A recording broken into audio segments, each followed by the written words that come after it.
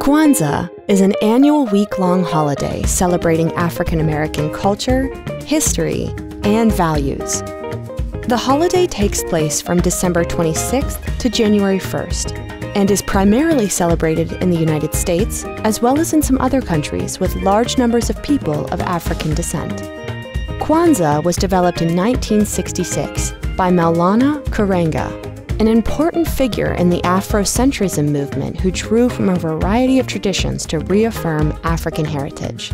The holiday's name came from the Swahili phrase Matunda ya Kwanzaa, meaning first fruits, which refers to the variety of harvest festivals celebrated throughout Africa.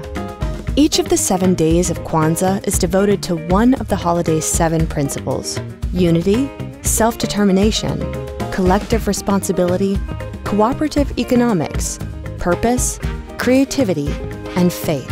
Throughout the week, families come together to discuss the principle of the day and light the kinara, a candle holder with 7 candles of black, red, and green.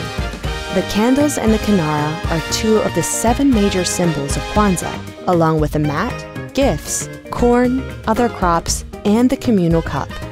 On December 31st, families and friends join in a communal feast called the Karamu, which is sometimes celebrated with traditional African clothing and cuisine.